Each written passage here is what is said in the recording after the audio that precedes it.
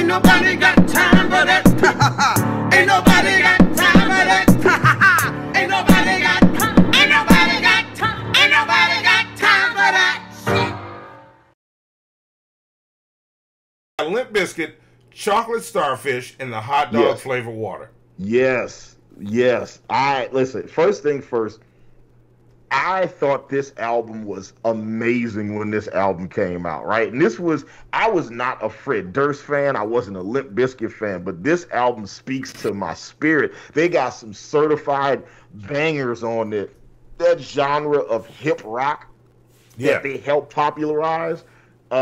It was so good. They had some certified bangers on this project. This album, top to bottom, I love listening to this album. There's some joints on there. I think one of these songs was actually like the theme song to one of the WrestleMania where like The Rock and Stone Cold Steve Austin fought for the belt. It was like two baby faces fighting for the belt, and it was like My Way was the song that they used in the WWE trailer. It was like excellent hip rock project. Yeah. But this art though, okay? This art is ass. Look, it's got My Way on it, and it's got Rolling on here. It's got the WrestleMania theme song, and it's got the Undertaker theme song on here. Yeah. And look at this album. A bunch of dwarf demons sitting in hot dog meat. Yeah, but I'm trying to figure out what's bad about it. Like, Nigga, look at that shit. That shit is gross. First off, it's disgusting, okay? This doesn't look like the cover of an album. This looks like the cover for a horror film that came out in the 80s that cost like $40,000. Yeah, but the album is called Chocolate Starfish and the Hotdog Flavored Water. If we're talking about bad album where's the Chocolate Starfish at?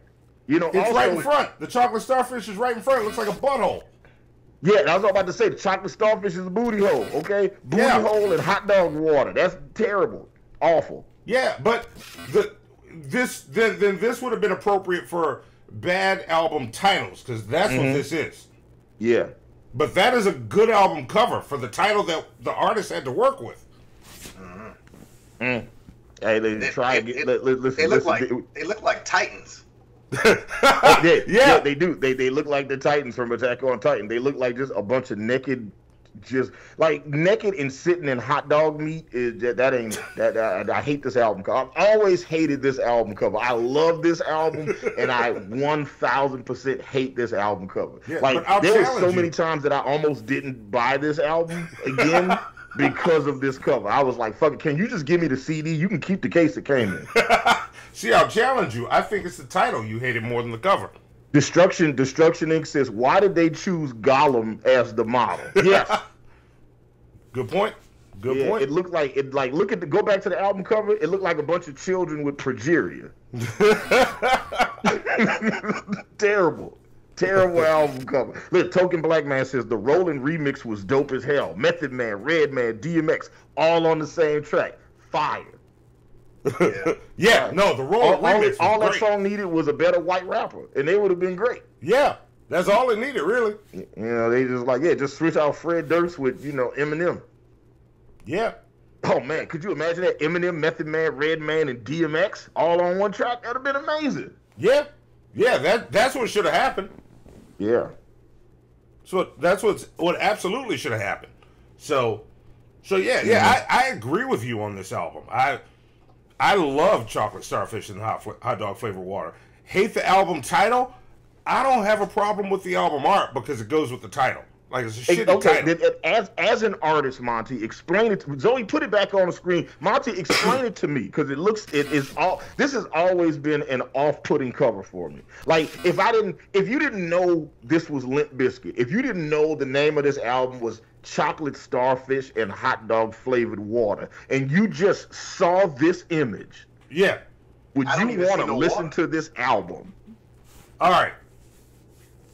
I think the target might be off, or maybe not, because Limp Bizkit teetered that line with, being on the harder end, and because what I see is inspired by like old fucking Iron Maiden art, but take that inspiration and apply it to this stupid ass album cover.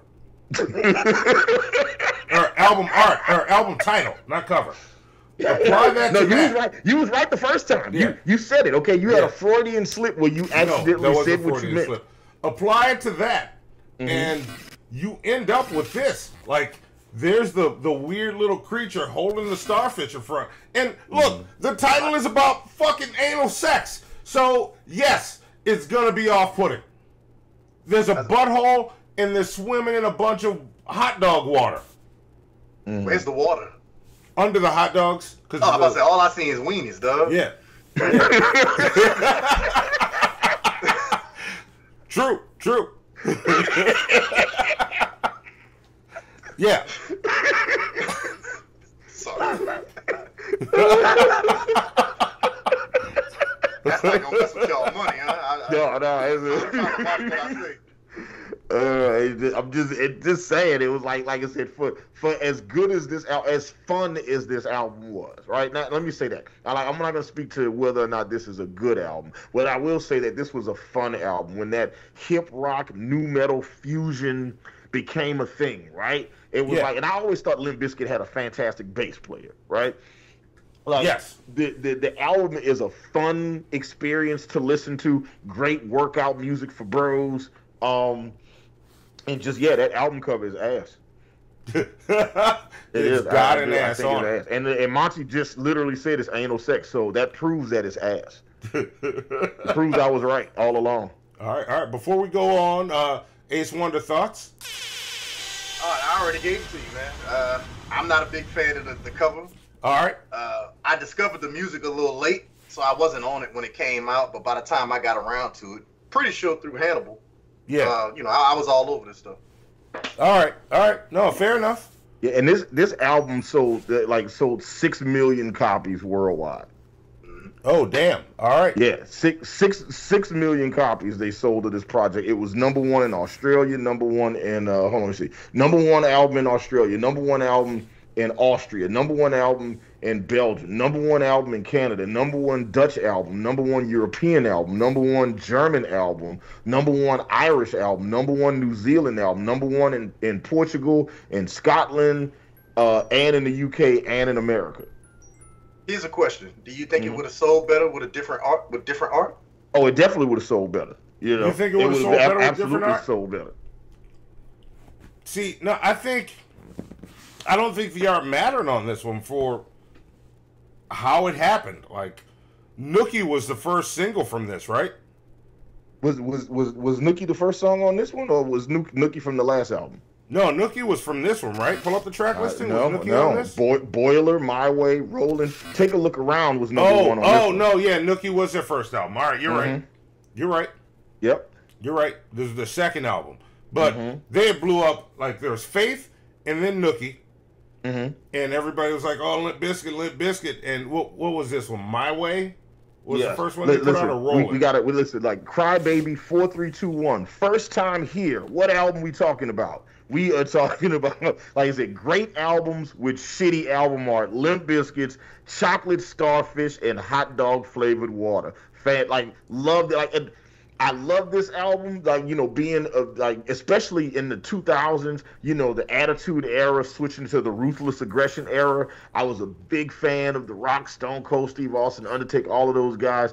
And to have My Way be the song for WrestleMania 2000, for Rollin' to be the American Badass Undertaker's theme song, like, it checked all the right boxes. It was a perfect bro workout album when this project came out. And that cover, like, when I tell y'all I passed on this album like 10 times because of that cover, just put that shit back on the screen. Put that shit back on the screen. But look at that. Like, do you know what this shit looked like? You remember that movie Critters that came out in the 80s? This should look like Critters. This shit looks like a B-budget horror film, and then they were just like, oh yeah, this gonna be our album. This is trash. Okay, this was somebody who liked a lot of heavy metal shit in the 70s and 80s and tried to do their artistic interpretation in the 2000s and failed miserably. See, I think they nailed it. I'll say they nailed it because of the album title. Nailed it. Chocolate Starfish and Hotdog Flavored Water. Maybe the issue is that they just needed a better title for the album. Yes, maybe that's that is the issue. That is the issue. I still argue that they need some water. You think water would have made it better? I'm not sitting on a pile of wieners, man.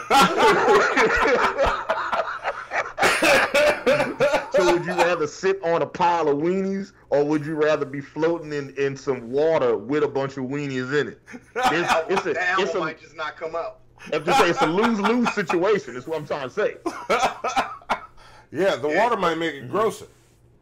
All right. I didn't. And again, if you guys agree with us or disagree with us, let us know in the chat, because we're gonna say a lot. Like I said, we're supposed to be talking about great albums with shitty album art, right? Yes. So this was my first pick. My first pick was Limp Bizkit's Chocolate Starfish and Hotdog Flavored Water. Y'all finished or y'all done?